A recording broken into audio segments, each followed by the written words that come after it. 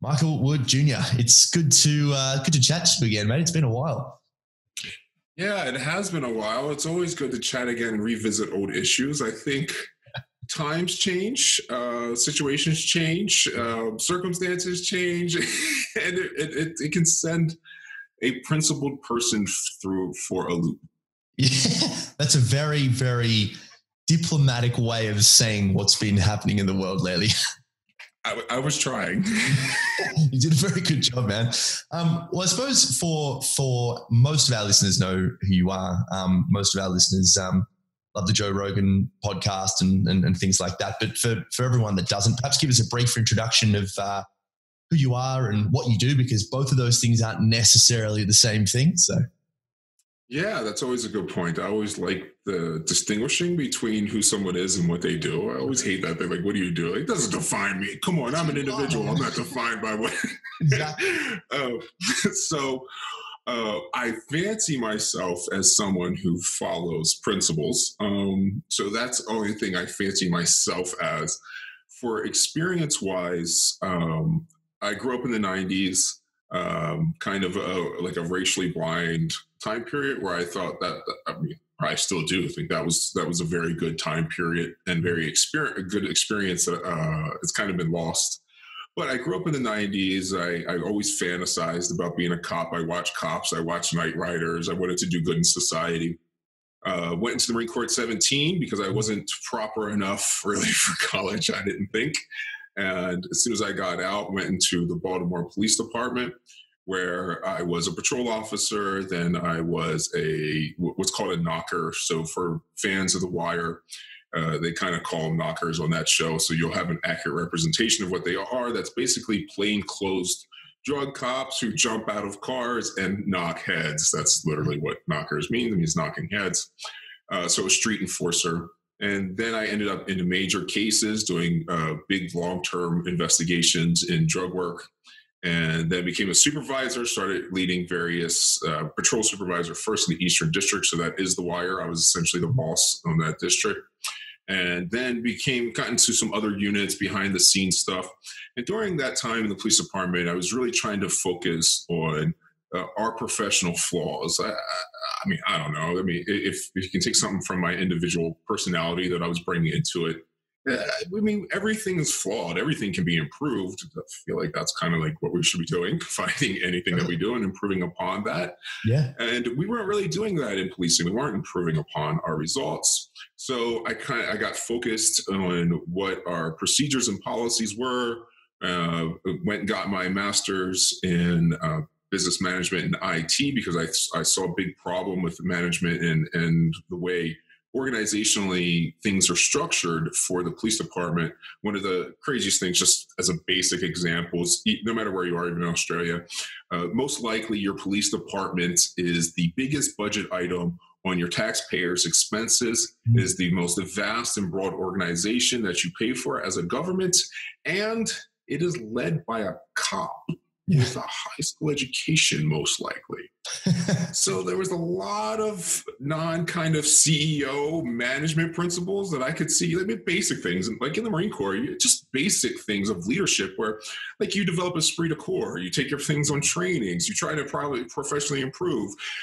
After you do something, you do an after action where you look for any potential flaws with no one's fault, just flaws in the procedurals that you can improve later on for everybody else to help save lives. None of those things are taking place in the vast majority of policing. So I figured, all right, great. You understand that policing screwed up and a lot of it's organizational. Whoop-de-doo, what are you going to do about it? So then I went and got a PhD in business management, focusing exclusively on police management and the issues surrounding that. Put together a nice policing program that I thought worked very well. A lot of our answers are actually found in those business sciences. Exxon knows how to run their employees really well, and they've documented all these lessons. They're out there for everybody. We know how to get employees to do what they want to do, what we want them to do.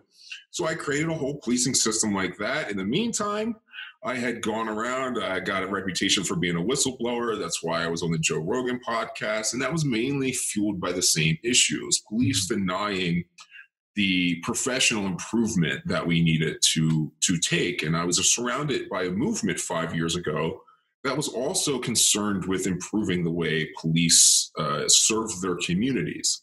So I got caught up in the Black Lives Matter movement, talking about police reform, touring the country, speaking to individuals, going almost to every single state and visiting activists from all over, trying to implement and discuss better policing reforms. And 5 years later, I would say I have not achieved a goddamn thing. And we have regressed extremely on the topic.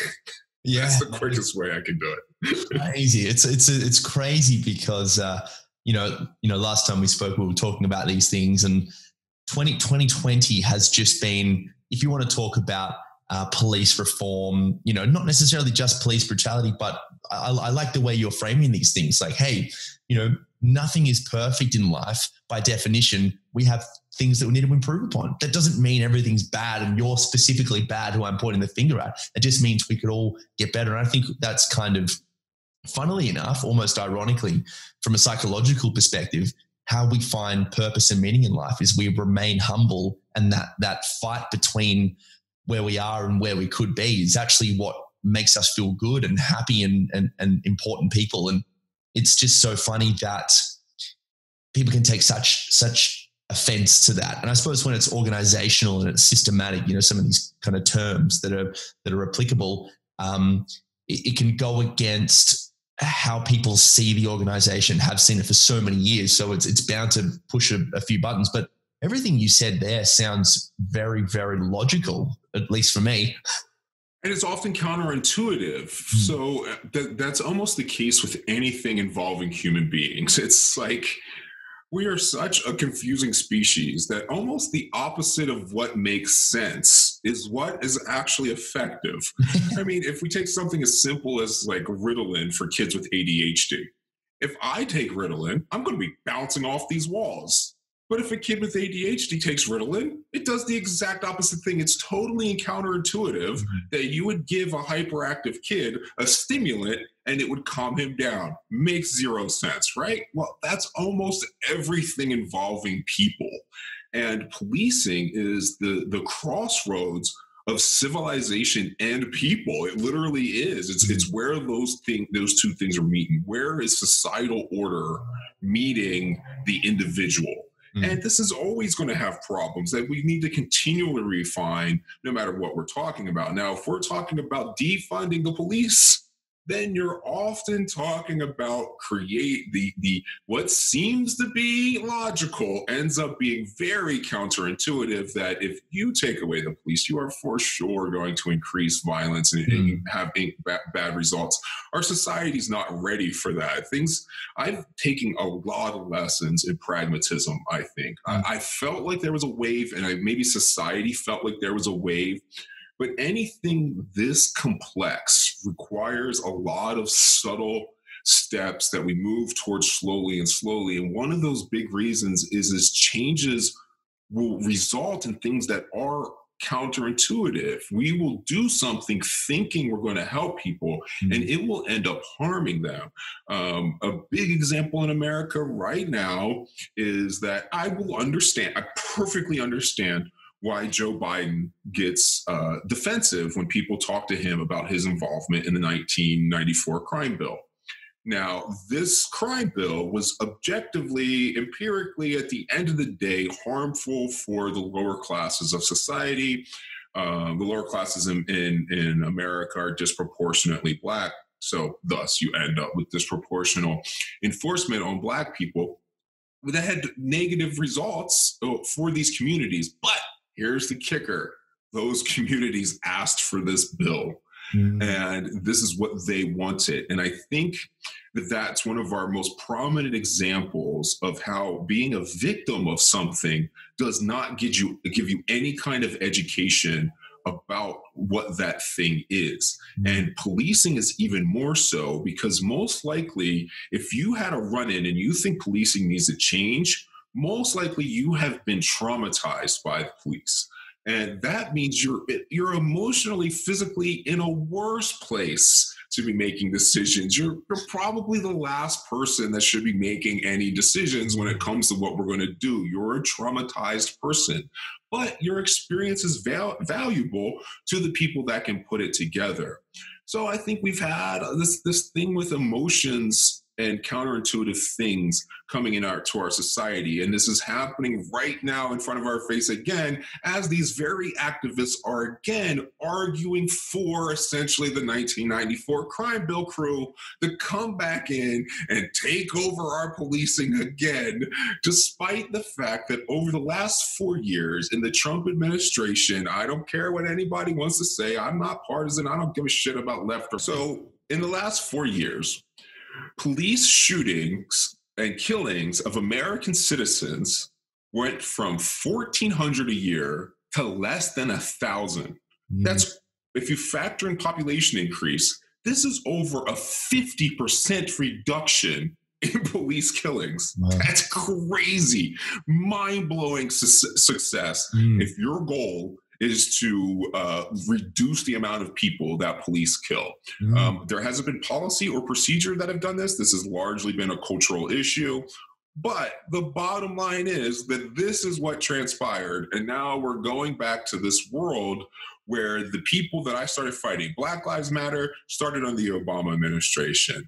The Obama administration and Eric Holder and everyone else that was involved handed down the police policies that everyone has a problem with me enacting. I'm not the one that ordered them. They are. And now, as in the middle of having the success, we're going backwards because it's these damn counterintuitive things are going to just keep getting us. I am very much in a place lost or maybe these things are just out of my professional purview. I'm here to answer questions about policing, but I cannot begin to have an understanding of the mass psychological issue surrounding policing. Yeah. Do you have any reasons or like what are some of the factors as to why the shootings went down? Was it more policing? No, I think because there's two issues that take place predominantly. One, I can't discount that the narrative going around America about Black Lives Matter and police shootings and stuff, it gets into people's heads and it just makes them more aware. I think awareness certainly has a part to play in it. But I also imagine that it comes from police being less aggressive.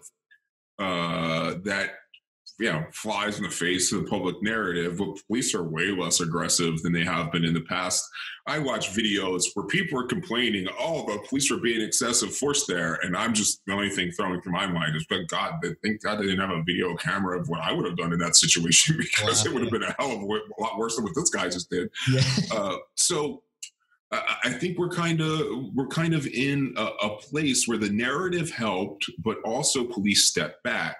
And police are the fourth most prominent cause that I've investigated of violence. I mean, police are the society's answer. It's the state violence. It's society's violence. It's the violence we're saying is morally correct. So you will have less violence when you have that type of violence, when you have policing going in. I mean, that doesn't mean you're not going to have more of the other type of violence. This is just a fact that there's a certain amount of violence associated with policing. Mm-hmm. So when police pull back and become less aggressive, you're certainly going to have both as well. I don't necessarily have a problem with police stepping back and being less aggressive. I think we should be more detective-oriented, investigatory. But, I mean, those are just the explanations that I see to why it has been reduced. Yeah. And, one thing that I find really interesting, as an outsider looking in, we got rid of all guns in the 90s after our worst massacre, essentially. And, my partner and I used to live with a police officer. And one thing that I found really interesting was talking to her about the counseling side to being a police officer and trying to, calm people down, calm the situation down so it doesn't lead to that violence. But I can't help but think when you hear these movements and activists talk about defunding the police, and to your point, it's so counterintuitive because you know what they're saying, but the idea for what they actually want, or what is going to be better for society is actually, at least the way I would see it, is more funding so that there's better training. So these people are like all black belts in martial arts and really understand what they're doing. So they're not going to react so emotionally and get triggered by people that actually are triggered and traumatized, like exactly what you said. But one of the things to give the devil his due, I suppose, that we might not understand, at least to the significance in Australia, is that police in America are time and time again coming up to people that may or may not have a gun, because it's just it's so real there. So, you know, I'm not saying police brutality. No one's saying police brutality is good, and we need more of that. But you can understand how people out there without the proper training are going to react more emotionally, because, you know, there is a real chance that someone might have a gun. Yeah, I mean, that's certainly a primary reason why we talk about why are American police a center of this kind of topic. Well, for one, I think the biggest issue is correlated to that, and that is that liberties come at a cost. And a lot of the cost of liberties is in violence. And one of the liberties here is that pretty much a cop has to consider reasonably that any person they interact with could be armed with a handgun. Very easily. I don't care about assault rifles and shotguns and things like that. They're just not really used in crime. It's like 85% of street homicides are handguns. So I'm very much focused on the handguns and that fear aspect that handguns create. It's very easy to see somebody with a big rifle or a shotgun across their back. It's obvious, and it kind of sets the scene. But I think there's a fear element that comes from society as a whole that everyone being armed roots in. Now, that's a bit of liberty, and those are discussions I think are largely out of my purview. I just like to explain these things. I think it's up to you how you want police to be and what kind of rules you want in society. But you're right, as long as those weapons are there are going to be more police killings and more police violence in the place where the officer is reasonable to think that his life is a trigger pull away. And that is true here. I don't want to get other cops afraid in other countries because they're subject to it as well. But I don't think it's possibly true. The odds aren't as high anywhere else than they are here. Another issue you brought up was the psychology. I'm actually, at this point, I don't think training is, I'm all for training and experience and creating muscle memories and stuff, but I don't think it works on everybody. From what I've noticed and looking all around is there appears to be a biological issue. People, it's in their DNA, and maybe some of their life experiences do influence this, but some people either fight, they flight, or they freeze. And that's the vast majority of people. I think you're talking 95% of the people were either fight, flight, or freeze. And whenever they're faced with a deadly or dangerous situation. And all three of those responses are very poor responses for a police officer to take. I think there's a very small percentage of people who don't have the biological reaction of fight, flight, or freeze, and thus they stay clear-headed and can survive and make rational decisions and training-based decisions in those environments. An example of how this pulls out counterintuitively is we like to think that maybe you would put police or cops in schools to stop school shootings. But the number one thing that stops school shootings is an unarmed teacher physically disabling the gunman with their bare hands. And that is not because they've had some kind of training. That is because that individual biologically does not fight, flight, or freeze. They went into a clear-headed situation because when it's just fight, that's like berserker fight. It's not logical, thought-out fight. Yeah. You have to think about what you're going to do to disarm somebody and not hurt them as well. That's literally the most common reaction to a school shooting is an unarmed teacher physically disarms the kid, then detains the shooter for the police to arrive. And that highly signals to me that we are talking about some kind of biological reaction in people, not necessarily something you can train.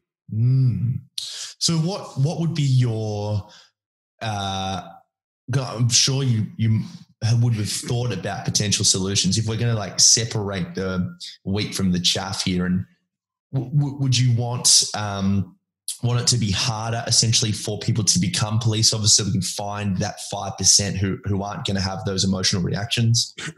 Um, I think so. Largely, these are your decisions. I always want to point that this is only my opinion when we get into these things. Totally. But to be effectual, you would actually need to figure out this DNA code, and you would want to test people. Yes. Now, morally, and I don't know what word it is, but intuitively, remember, these things are supposed to be counterintuitive, but intuitively, I'm saying, I don't know if I want to go into this realm where we are biologically testing people. So what the Marine Corps and any military does, any high stress environment, they put these people through intense training. And we kind of have this concept that they're being trained. But it's not actually true. And that's not actually what the military says. They will put you through these hard things. And then they're saying something to you like, well, seeing if you have what it takes. Mm-hmm. They're not testing to see if they taught you what it takes. They're putting you through challenges to see if you have what it takes. So I think we can probably do a fairly good job at inducing safe stress situations that can reveal whether people have a fight, flight, or fear response or not. I always thought I was really weird because like stressful situations would happen at work and I would chase a guy down an alley and with a gun and make that arrest and figure it out and have my life within a breath. And then I would hop into the car and I just go to some other call about a burglary. And I totally forgot about my life being just narrowly surviving in a dark alley in the middle of fucking West Baltimore. I just moved on. And I have to think that is because I just don't biologically respond the way most people do. I mean, that's not a slight. I mean, it probably makes me a bad person all in all, but it makes me a good cop. Exactly. So, and I think you not that you're a bad person. You're a good cop. Totally settled.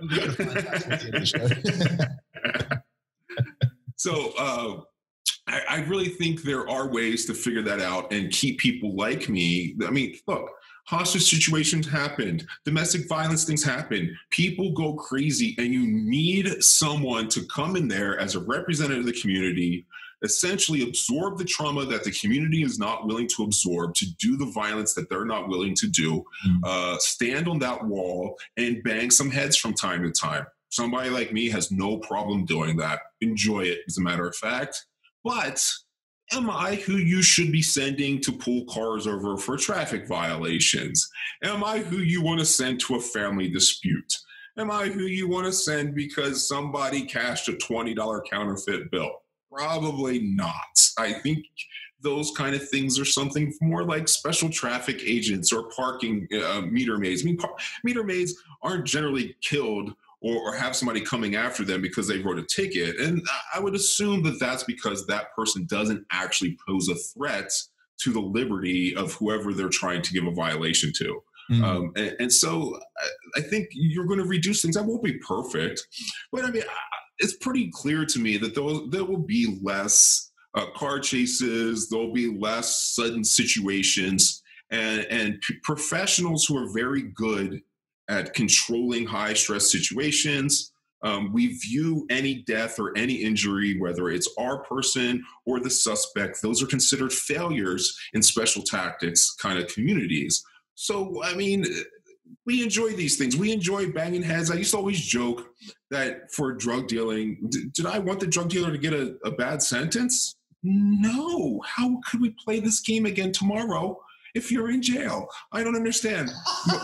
I come to work, I chase you, you run, and then like a couple weeks later, we do it all over again. This is the game we're playing. I mean, is anyone unaware of cops and robbers? We're still playing. So, I mean, I don't want you hurt. I want to be able to, I want to chase you again. I don't want you injured. So there are a type of people and a type of community that you need to stand on the wall and kick shit when that time comes. I just think you got to do something to separate us. I think SWAT teams should be constantly patrolling. You should have a highly militarized units that are ready to respond when things kick off, but we are reserved entirely for those things, not for getting arrests, not for writing reports. You sit us in the corner and you break glass in case of emergency, and that's it. But you could also argue that someone like you with your personality and temperament is going to be just as, if not more effective in those lower stress situations because you're so... I'm going to be so bored I quit. This is exactly. Okay. So for you, altruistic, mate. You're so bored. Totally. But I can't imagine that anyone who is kicking off a little bit, you know, in any way, shape or form is going to have any capability of overthrowing you, or you like, I just can't see anyone like you reacting in a way that would make those activists say, oh, police brutality and all that. So it just won't even bother you. It'll be like, you know, flicking a fly off your elbow.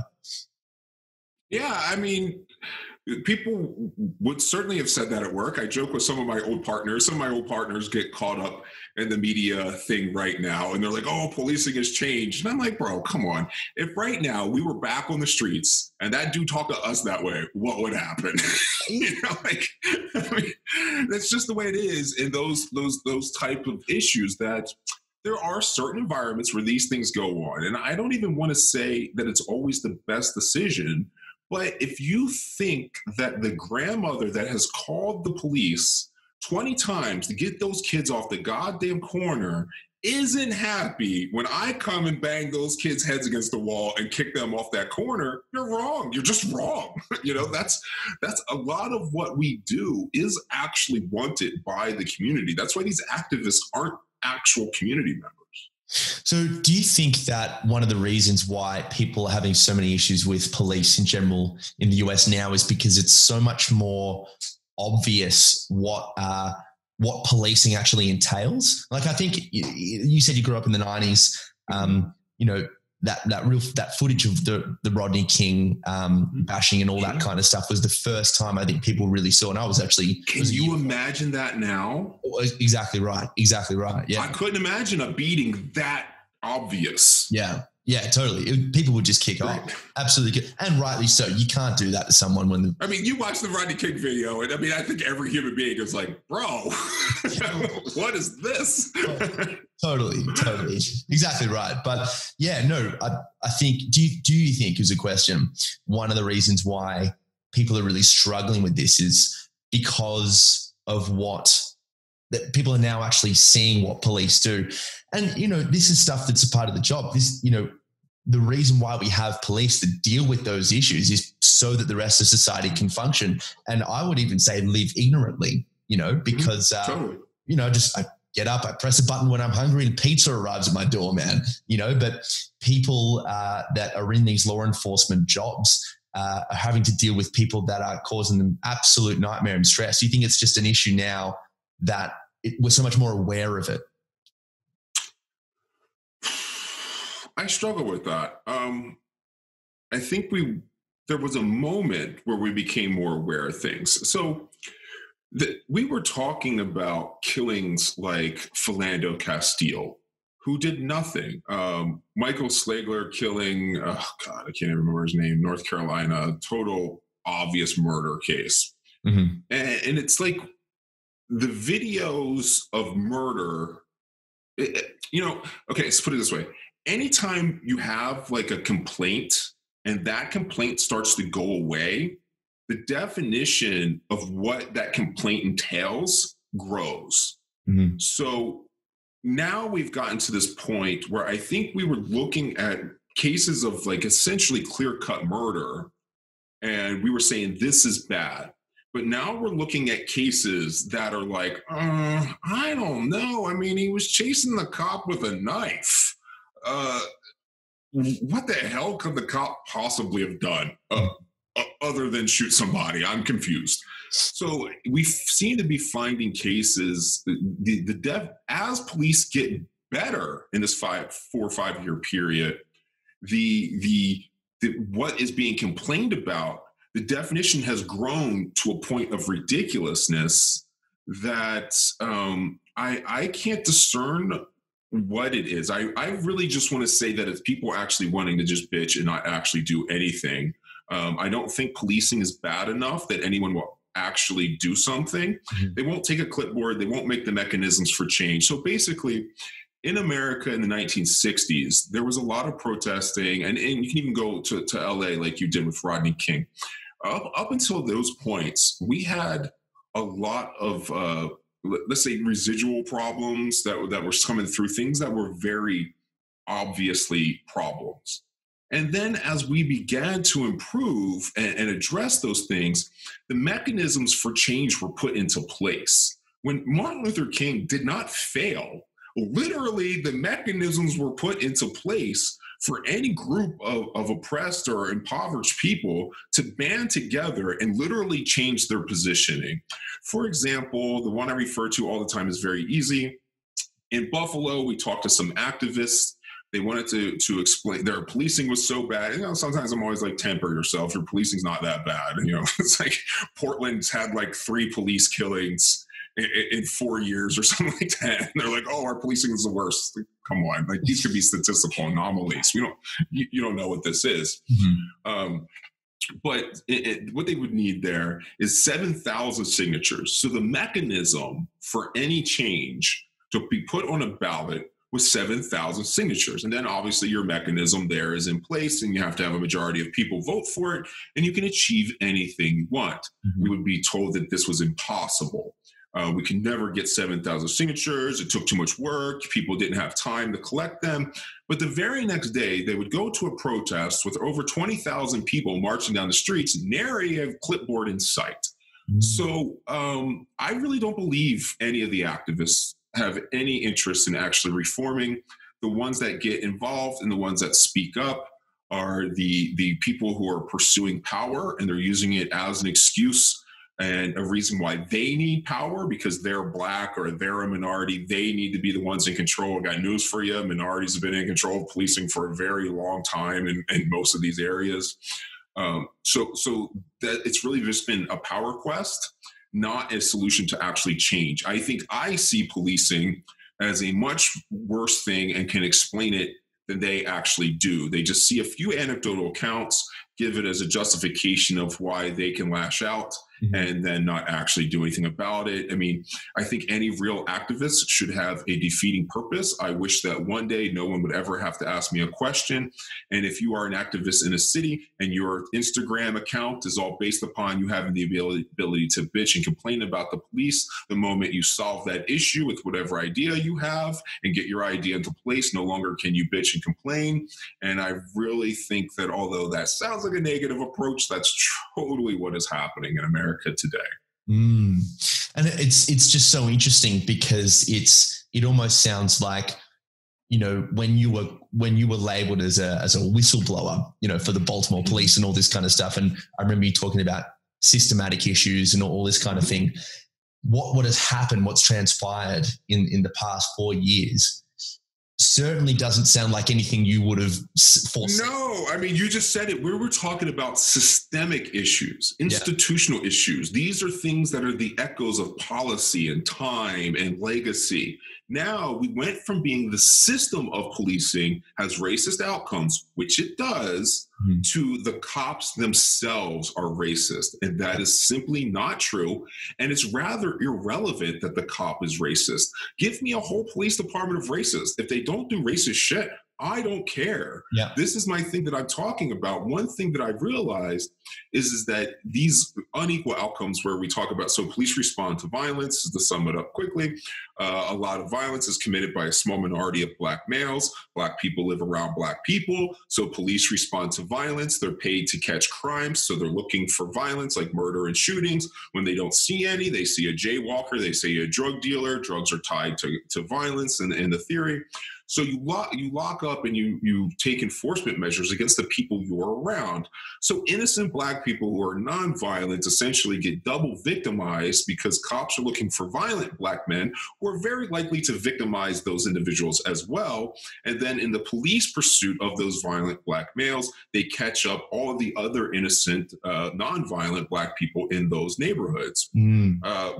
That is the basic explanation of why policing is systemically biased. It has absolutely nothing to do with with a cop being racist or not racist. What I was doing had a racist outcome. I had zero racial intent. I don't give a shit who you are, white, black, brown, indifferent. My job is to put your ass in jail, and I didn't care who you were. You were a stat to me. There's no white stat, no black stat, no nothing. You're a stat. You're going to prison, and I look good for it. I didn't care about that, but I ended like 85, 90% of my arrests are black males. And they're not all for murder. There's only a handful for actual serious offenses like that. The rest are drug dealing and carrying a gun, which you could say, well, carrying a gun is an issue. Yeah, but when you're a drug dealer, not carrying a gun or having a gun near you is a pretty risky ass thing to do. Drug dealers are hunted by the police, hunted by people who rob drug dealers, and hunted by other drug dealers. And the drug users are ready to rip them off in a heartbeat as well. It's a very dangerous job. So I understand why they have guns and stuff on them. I get all this cycle. But I'm not racist, and neither are the cops around me, regardless of the outcomes. So I bitched about this a lot in the past. When you focus on individuals, it's like standing in front of a forest and you're just focusing on the trees, and you're totally missing the big picture. Totally. But so when did that change from systematic racism, which, as you just explained really well, you can have a conversation about, and you can almost separate the individual. It's like when the word systematic is there prefacing whatever the word comes after, there's that separation of, oh, okay, so like I'm in this system, just like in a capitalist system, there's going to be inequalities and people are going to end up at the bottom. That doesn't mean I'm on purpose oppressing those people and shoving them down. It's just, when you're talking about a system, it's exactly as you said. When did that become about the individual police officers? I don't. It just seems so irrational. Like I'm just trying to find out when that became like, oh, okay, no, specifically those people, like Michael Wood from so-and-so. It's like, what? Right. I don't know how much cancel culture is a thing down in Australia, but it seems very much tied to cancel culture, where if somebody does something wrong, you just kind of ostracize those people and make sure they never work again. Like that somehow solves the problem. One of my big objections to the whole argument is that we're supposed to be hunting for justice. Justice is not vengeance. Justice is not taking somebody's job away. Justice for Tamir Rice, he's a 12-year-old boy who was shot and killed by the police. The justice for him is not even firing the cops is necessary, but it's not even putting that cop in prison. It's not firing that cop. It's creating a situation where the next Tamir Rice does not get shot. It is not keeping the exact same system. And literally, the odds are, this is like what I say about, they say good cops quit. And that's why I say there's no such thing as a good cop. I wouldn't even say I was a good cop. I'm just a necessary evil. You're not going to be good in that environment because of what that thing is. So you have to, as a society, create the things to prevent that from happening again. What can we do to make sure Tamir isn't killed again? It isn't fire me if I did it, because odds are you're going to get a worse person to replace me. Every time you fire somebody like me, you lower the standard of people who are even willing to do the job. Yeah, absolutely. It's putting a Band-Aid on a snapped artery or something. It's just. Yeah, I would say it's stabbing a wound. It's not even putting it's like my key thing is that individual vengeance is understandable. And I think it's a mitigating circumstance, but society cannot base policy off of individual vengeance. That is the wildest thing that I could ever, it becomes very clear that the people in general who are complaining about things don't actually have a principled belief in the things that they're complaining about, because a lot of the solutions are right at the fingertips and they don't actually want to stop those things. Yeah, absolutely. It's it is individual vengeance is a descent back into tribalism. It's an eye for an eye. Right. You don't want there's a reason why democracy is so unbelievably profound, because it's the exception. It's not the norm. To think that we're monkeys wearing shoes and I have to seriously argue about that democracy argument, but. Oh yeah, we can go. Yeah, for sure. But it's just the fact that we are chimps essentially, but we can get along and have conversations and love is like, and not just go crazy all the time, you know, is unbelievable. We have a, you know, we have a cancel culture thing. I think it's a global thing really. And it pisses me off so much, dude, because it's just, we're never going to get anywhere without more speech. Like if I don't agree with you, that doesn't mean that you're inherently wrong and I need to get rid of you. I need to understand why, because I could actually learn something. You know, obviously I'm saying some very obvious things here, but it triggers me.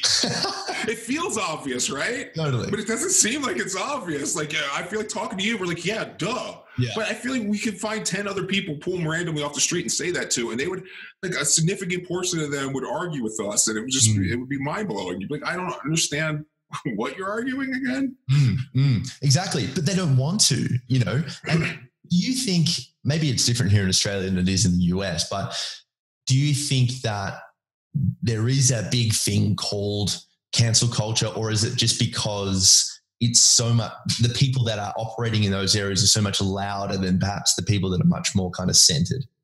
Because I have a feeling like cancel culture it's massive, and there are issues going on. Well, I know it's real for sure, because I mean, people have been trying to cancel me for the last 2 or 3 years. And I mean, essentially they've done it effectively. I'm not a discussion point on the left anymore. Yeah, yeah. But on what grounds? Why would they be trying to cancel you? Oh, ACAB. ACAB. Oh, of course. Yes. I only recently found out what that was, actually. I mean, how can something be so simply blind? Yeah, all freaks me out. Right. And so what's your replacement? I mean, the whole thing is always the replacement is just a smaller, less organized police force. You think that your ragtag bunch of community members are going to handle a use of force situation better than professional police? Even our crappy ones are going to handle it a hell of a lot better. Yeah. Yeah. This is that need for rationality and realism. In a utopian society, there'd be no such thing as police. There'd be no such thing as government. But unfortunately, that's the goal. That's the goal. Just remember, though, that is the goal. It's just not an achievable goal. Mm-hmm. Right? So you always work towards it. Like, we want to work towards being a perfect parent. Yeah. But is there such thing as a perfect parent? Of course not. It doesn't mean you don't do your best to keep trying to strive for what that goal is there. But I have to go back. We can bitch about cancel culture, but I have to go back and just, I feel like I would be remiss if I didn't object to democracy. Talk to me. Talk to me. I hate democracy. I think democracy is very foolish. So democracy would say that because 99.9% of the people disagree with me about policing, they should do it their way. If there was a dictator of policing, you would want it to be me. You would not want it to be a popular vote. So republics are actually the system of equity. So is the Electoral College. These are points on the left where I say the left is completely unprincipled.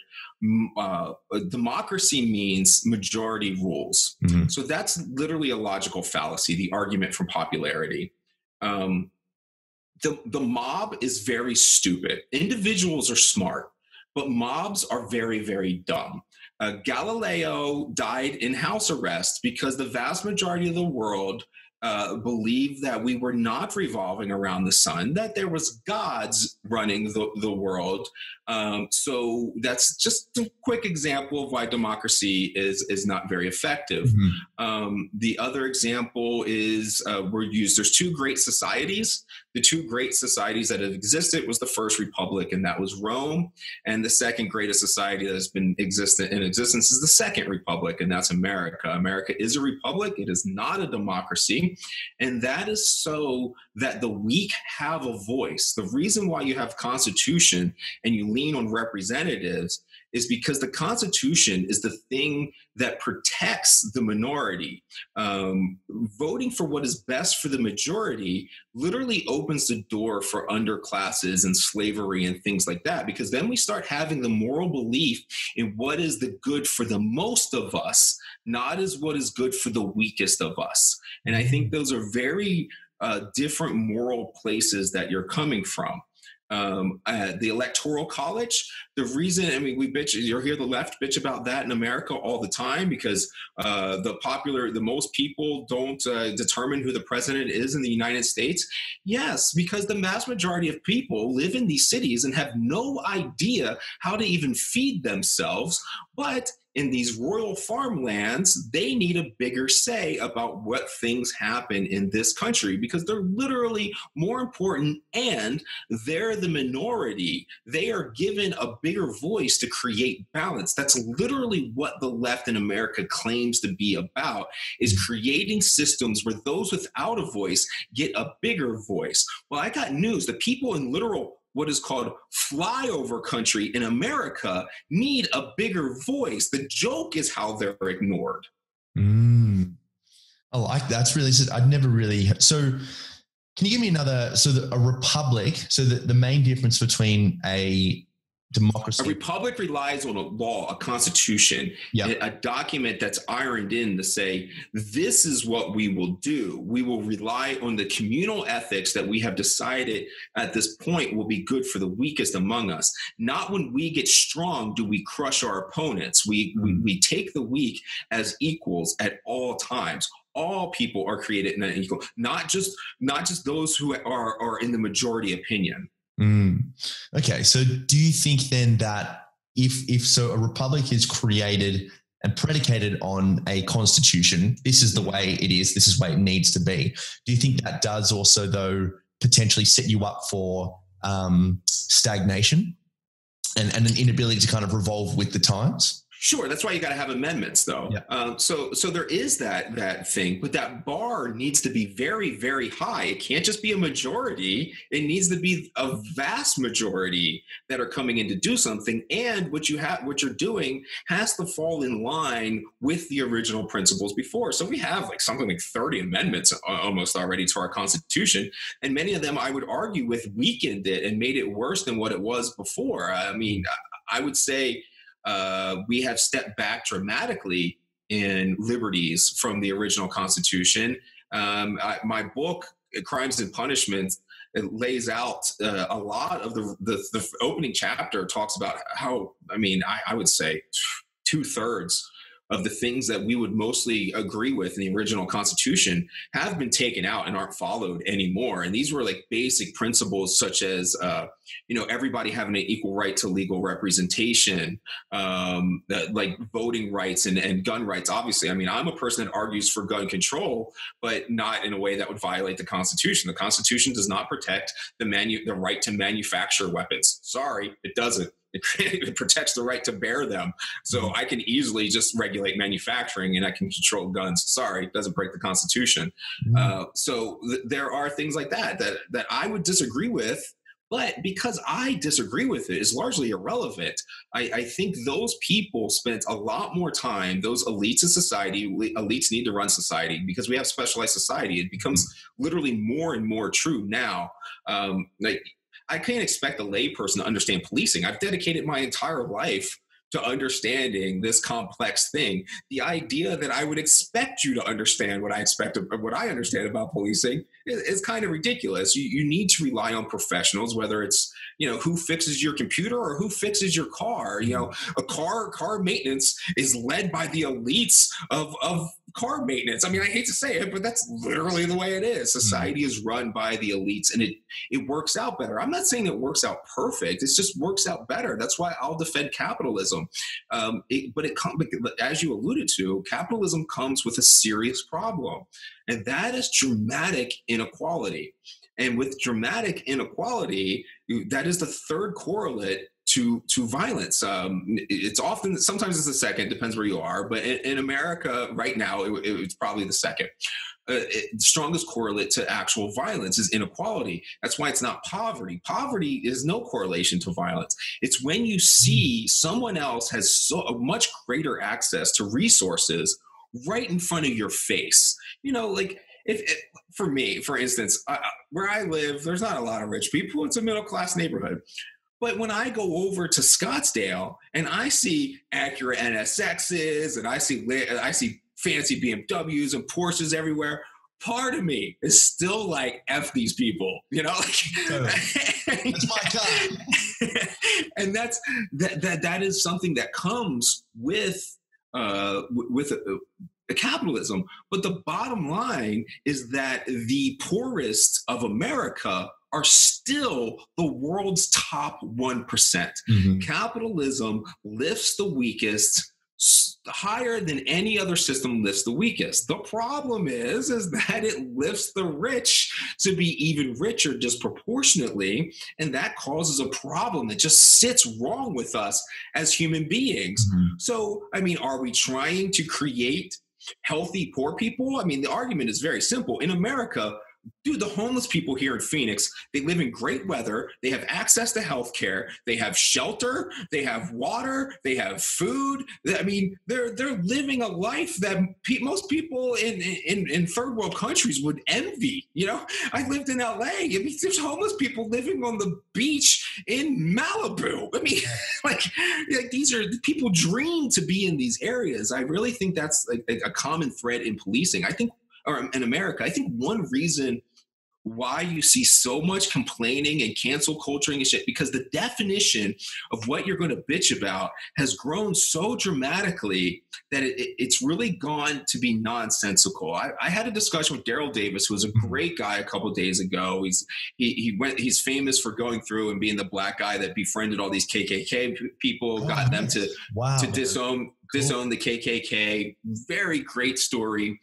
But these definitions to him, when I was talking to him, the definition of white supremacy and KKK actions has extended to a white person in Charlottesville, Virginia, killing another white person 4 freaking years ago, and a white kid protecting a gas station in Kenosha for a very obvious self-defense scenario, a white kid killing 2 other white people and injuring a 3rd white person is the standard of KKK and white supremacy. Mm-hmm. And the police, who are led by all black people in a black city that's all Democrats with black police officers, is racist. Like, these definitions have expanded to the point where they're meaningless. Yeah. Well, I mean, this is something that I'm trying to think if worry is too strong, but it is kind of worry because...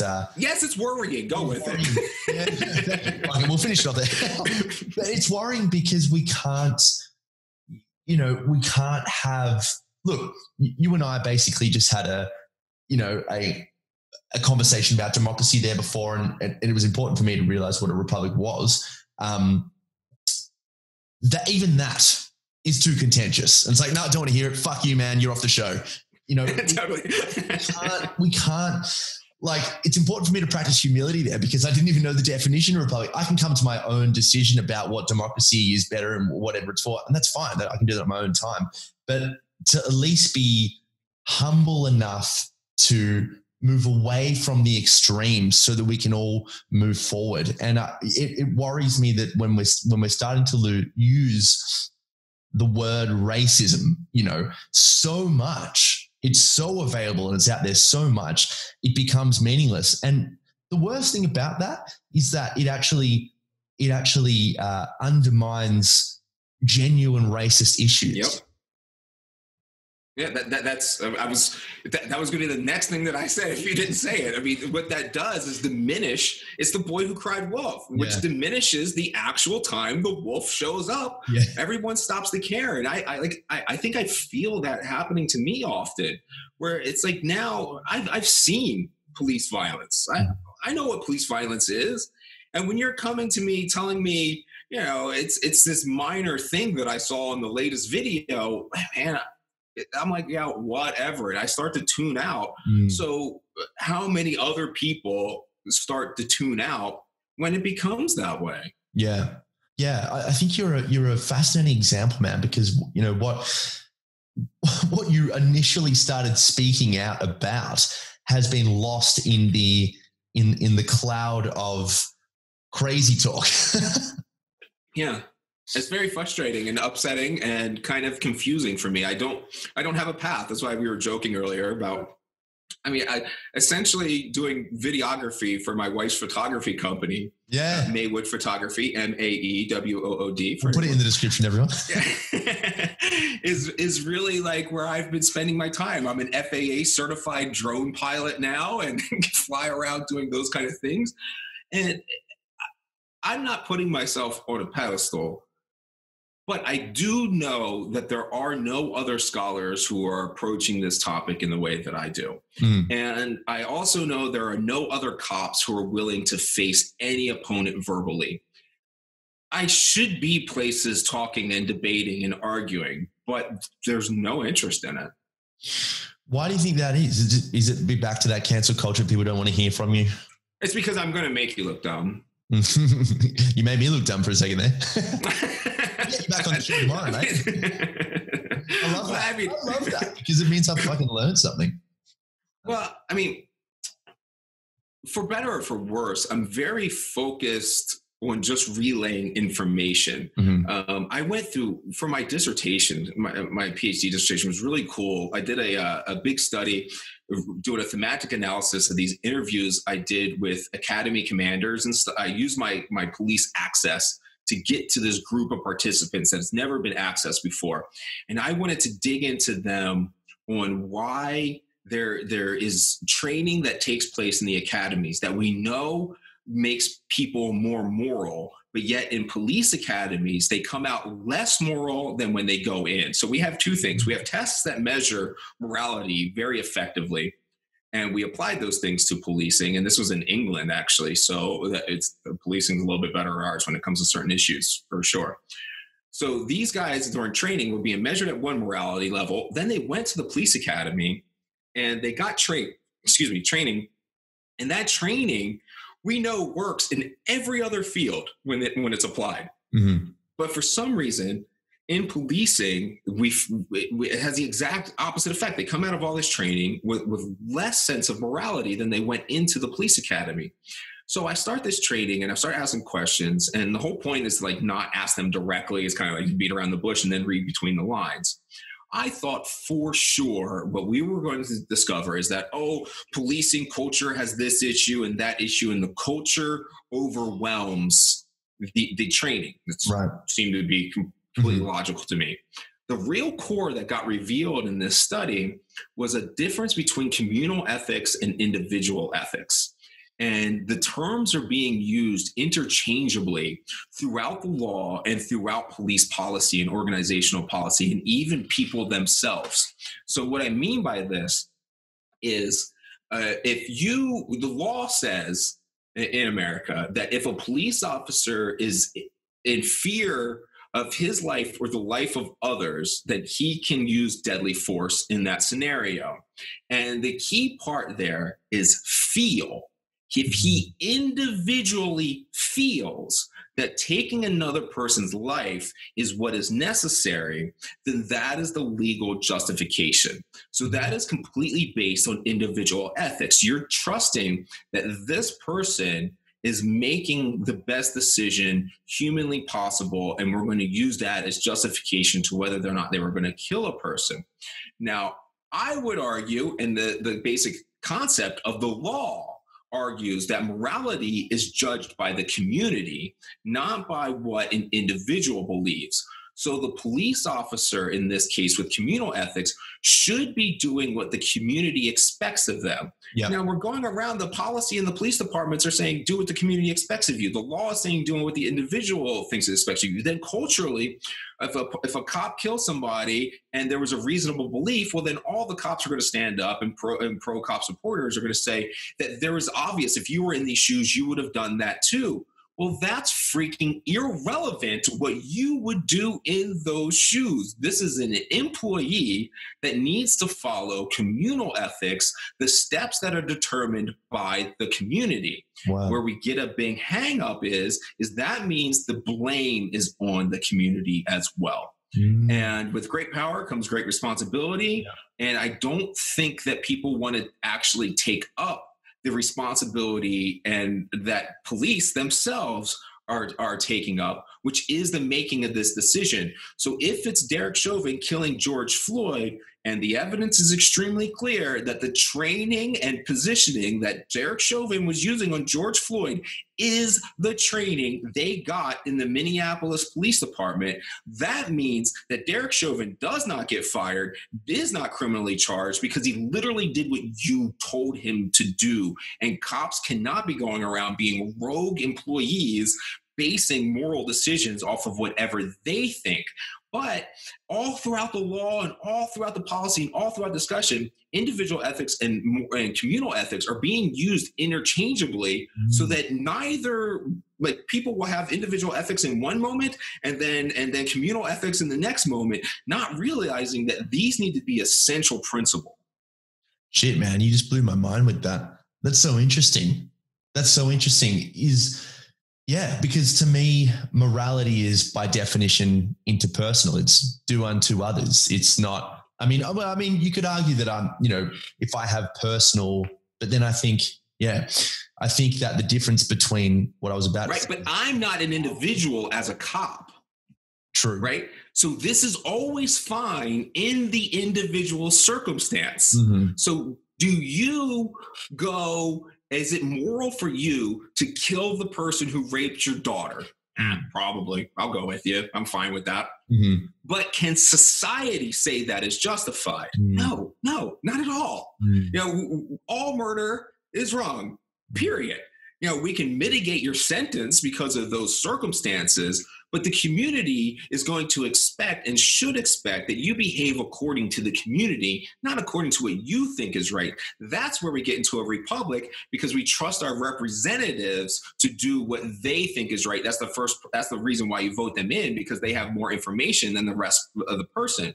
But when you're talking about an employee killing and using the power on the streets, then they need to follow what their bosses say. They are employees. They're not representatives of the community. They are employees. So do you think then it's not so much about better training for the cops, but it's actually more about this kind of reform stuff and looking at these differences, these slight differences between, what's actually going to hold up in the court and how we can better that?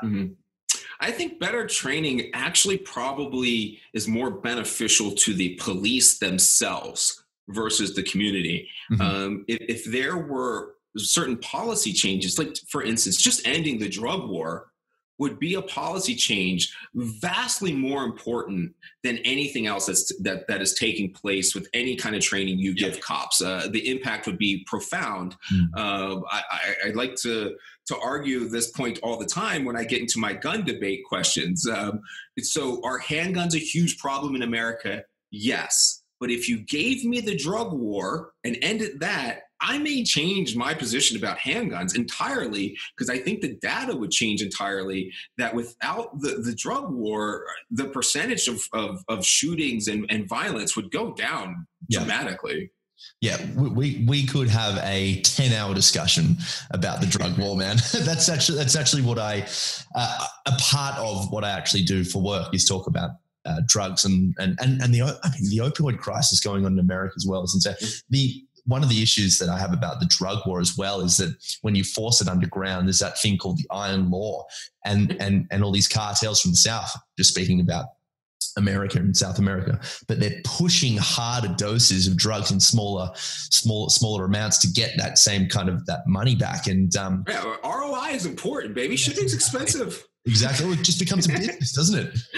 It is a business. I mean, don't be fooled. Yeah. I mean, the reason black kids sell crack on the street is a business. It's not. The number one rule of drug dealing is not use your product. Yeah, exactly right. Yeah, it's crazy. Why do you think that's still taken such a long time to change? Well, actually, we're starting to see some changes now, aren't we? This is what I'm saying, though, about the pragmatic thing. If we stay the course and stay calm and don't chase people away, it seems very clear that these changes do take place. So I wrote an article recently about this on Medium. So I do write a lot on Medium and do YouTube videos for anybody that wants to check those out.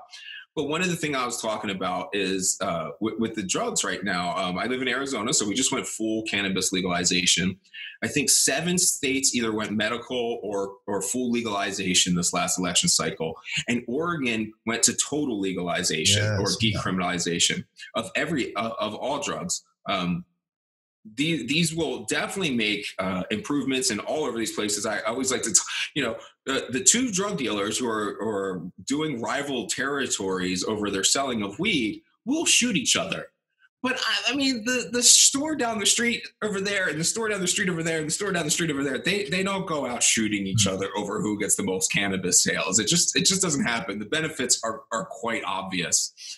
So even like, believe it or not, once things are legalized, children use them less, because I always think it loses the cool factor. I mean, I think cannabis is probably the most uncool thing for my daughter. She's like, oh yeah, I want to go sit there and smoke a blunt like my dad's retarded friends. She doesn't want to be like us. Right. So you have those kind of elements, I think, that really change society, that like you said, that don't really involve all these other issues. They don't involve demonizing anybody. You don't have to demonize anybody to end the drug war. You have to demonize them to support the drug war.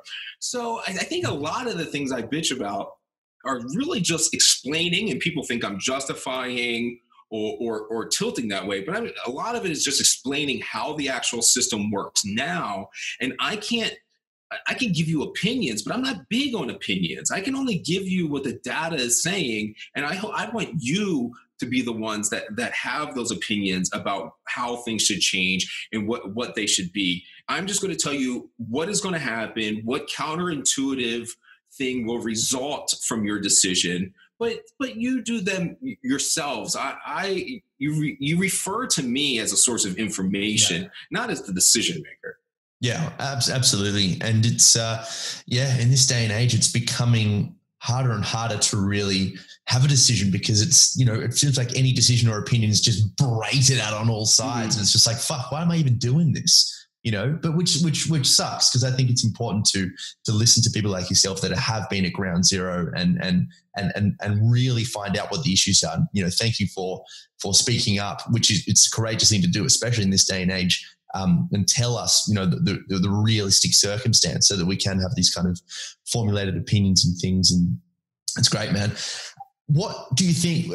I think at the beginning of the show, we were laughing about, you don't really know what the next 6 to 12 months is like for you, but do you have any kind of ideas on the horizons? Is it social media? Is it YouTube, Medium? What's up ahead? No, so I've been focusing a lot on trying to do more writing and making videos. So I probably put a new video up on YouTube at least every couple of days. I was writing even more frequently than that, but I've kind of peeled off a little bit. I'm starting to feel that I have to write more in scientific literature, even though it's something that's not read and is very time consuming and will have pretty much zero reward. That I need to do that more, because my work is probably about getting the information available. I need to get things down so that they outlive me. And whenever society is ready, then the materials will be there. But I really can't. I think I've spent some time in the past trying to influence whether society is ready or not. And I don't have that power nor skill. So, I think the same, we talked about Galileo earlier. We didn't pick up on Galileo till hundreds, sometimes thousands of years later on a lot of these principles, whether it's him or Da Vinci or space travel or anything like that kind of stuff. We often realize, great artists are almost never appreciated while they're alive. And if I'm the great artist of this topic, I have to accept that I'm not going to be appreciated while I'm alive, and need to do the best I can to make these things be something that is more solid in the future for when people do refer to them. What are some of the things that you would hope listeners can appreciate from this conversation? Like 2 or 3 things. I think the most important thing, for at least in America, is that any of these changes you want to do are actually feasible. It's very easy to make these changes. In Portland, along with Oregon decriminalizing drugs, they put in a ridiculous police reform policy that will have absolutely no chance of helping and will make things worse in Portland. But they got together and they did pass a ridiculous idea because somebody wanted to do it and they put forth the effort. It really only takes like one person to be truly committed to getting it. So like I said, with something with like 7,000 signatures, it only takes one person to be truly committed to this cause and they can accomplish these things. I don't do it because that's not me. I'm fine with policing. It doesn't bother me. Nobody's going to bother me. I'm worried about being, stopped in my car like anybody else. But I do everything I can extremely well to not get pulled over. Maybe that's being a weenie and following all the rules. But I'm telling you, in America, if you follow all the rules, the odds of the police messing with you are extremely low. Mm-hmm. That's just reality. So it doesn't bother me enough that I give a damn. If a cop wants to go one-on-one in an alley, I'm probably comfortable with it. I get why you're not. I've been doing jiu-jitsu for 10 months, so I've got another 10 years before I feel comfortable with it. Okay, well, that's understandable. Yeah. And so I don't rely on me or somebody else. These changes can all be done especially if you just put in the work and you care to learn about elevating these ideas and to be principled. It's not about being the person who gets it done or gets credit for it. It's about the principle that stays in and will help everybody. We want to lift up all boats. Yeah. Don't get caught in any tribalism. And that's really all I can say is the things not to do at this point in time. It's a weird thing about science. So let me leave this about science. Yeah. There is no such thing as scientific consensus. Go ahead and apply that to whatever topic you want to apply it to. I'm sure everybody's hinting at which one I'm applying it to, but there's no such thing as scientific consensus. Science is not a collection of things that are true. Science is a collection of things that are not true. It is only what does not work. It is never what does work. To find things that do work, you must forge into new territory. Mm-hmm. And I think, there's two things I wanted to add to that as well. Just first with that point, what's true, is even a difficult thing to discern. The definition of what's true, at least to me, is what's been measured to be the same across a long span of time. That's the best we can really go on. There's so much we don't know about. We can broaden this conversation out to what we're doing here, how the fuck we got into this body, Right. I'm talking in real time. I have no idea how this is working right now. Right. I'm so dumb about so much, so it's very hard to kind of find stable ground, which is even more worrying about what's going on in the extremes of cancel culture and everything, because now if we can't agree on anything, what you said, which we don't want to happen, is descending back into tribalism, is becoming more and more. I'm an optimist. I don't think it will happen, but it is a danger, of course.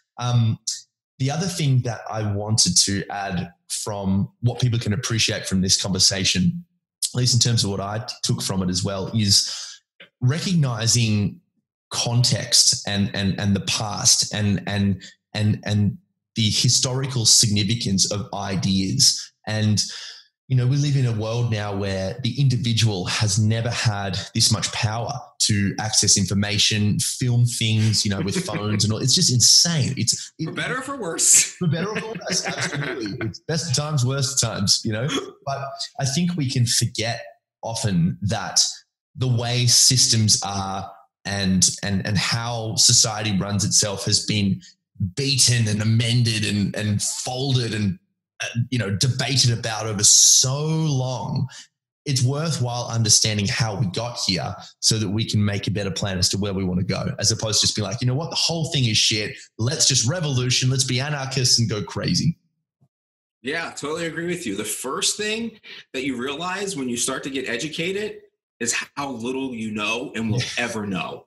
Like, even in policing, this is my subject, and I am still profoundly ignorant in all the things that causes human activity, why people commit crimes, what influences there are, what the best ways to fix it. Like, we literally have no idea how to fix it because no one's exploring ways to fix it. No one's putting in any test projects. We're not doing anything at all. So, start exploring, start forging out, start reaching into new things, and don't be afraid to be wrong. I watched. Let me just leave with this last thing. For one, another thing is I think any questions that people have that listen to this, I love to get into any of those questions, even if they're all these weird things like my biological things or even the meaning of life, what people do. One of the weird things about my my dissertation, I'll show you real quick if I can find the graph, is that I had to base it in some kind of philosophical principle. And that principle, I followed through the research and found this thing called constructivism, which kind of explains how people react and handle situations regardless. It's like explaining the individual worldview. Why do people think this thing? Why do people think that thing? And I wish I could I'm going to find this graph here, but I ended up creating this graph. And it really it puts into perspective what life is like, what humanity is. And here we go. So, let's see, does this even work? Let me see. Oh, yeah, I can see that. Yep. Everyone who's listening is just going to have to jump on the YouTube channel and see this. So I'll put it, we can put some links into it at the bottom. But essentially what happens is you're an individual and you're going about your world. You started off with DNA, and then you take this DNA into the world and you get these experiences. And you add these experiences to the things that you know, your knowledge base. You compare them to the world's knowledge base, and then you integrate what that means. That knowledge goes back into society, it melds with society, and then it creates and plays a part in the next experience that you will have. It changes you, and then you go into this thing again. Each experience goes through this cycle of what is the meaning of this? What is this to me and my personal knowledge? What is happening out in the world with this knowledge? Those things blend together, creating an entirely new reality of the world. Whenever you've participated or even said a thought, you change that thing. An example of this is suicide. So in this individual worldview, kind of like who you are is this DNA plus this collection of experiences. And even the decisions that you make can only come best from this multiple choice list of things you've been presented with throughout history.